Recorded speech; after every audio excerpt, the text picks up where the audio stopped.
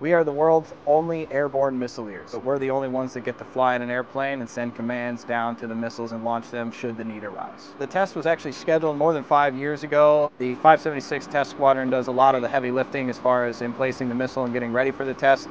625th STOS starts to get involved about 6 months prior to the mission. It's a lot of mission partners. It's a huge mission, tons of players, and a lot of planning goes into these missions.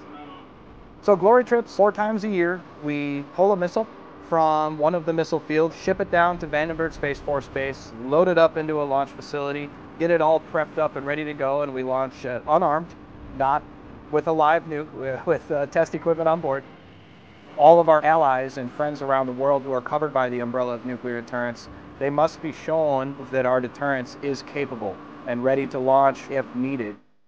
This test, it sends a message that our nuclear forces are ready to execute at any given time. We are demonstrating that our weapon system is safe, secure, reliable, and effective by not only showing that it can launch, but that we can launch it with our alternate launch capability.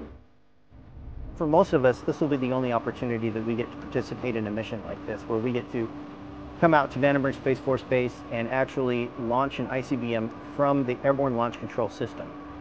And so it really is the pinnacle of our time in the 625th STOS.